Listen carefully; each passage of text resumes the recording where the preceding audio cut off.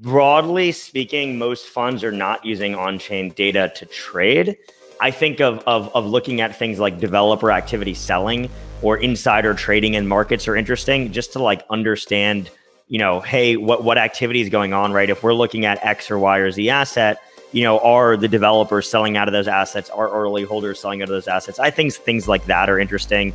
I think some of these broader metrics or these longer term metrics that, kind of get thrown out on Twitter that look like a bunch of rainbows, I don't know how much utility there necessarily is there. I mean, I think, across any type of data, I think there's a misconception that like people just look at the stock to flow model as being this perfect thing, but like across all of data, I think it's, you have to look at data together. I think data as a standalone is very difficult. So I think on-chain data becomes a lot more interesting when you combine it with things like, market data and sentiment data and news and all these other metrics to kind of craft a much bigger and broader narrative. And I think there's some, systematic models that you can build on that front that are interesting.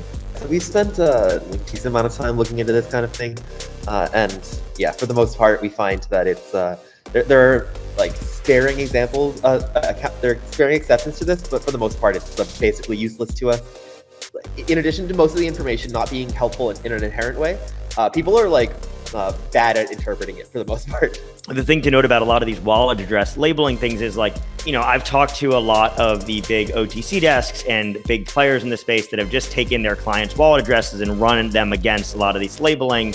And certainly some of them are somewhat accurate, but in a lot of times, maybe you're talking about one of the 20 wallet addresses that this fund has, and maybe the wallet address that's labeled is 1% of the fund's assets, and they can mess with the market by moving around funds that represent 1% of their assets, right? So I think you have to be careful with any of that stuff. It seems like a common theme here is that most people tweeting about on-chain data are probably wrong, at least 50% of the time, which is, I mean, I don't disagree with that at all, but it's fun to hear it, said unanimously and out loud.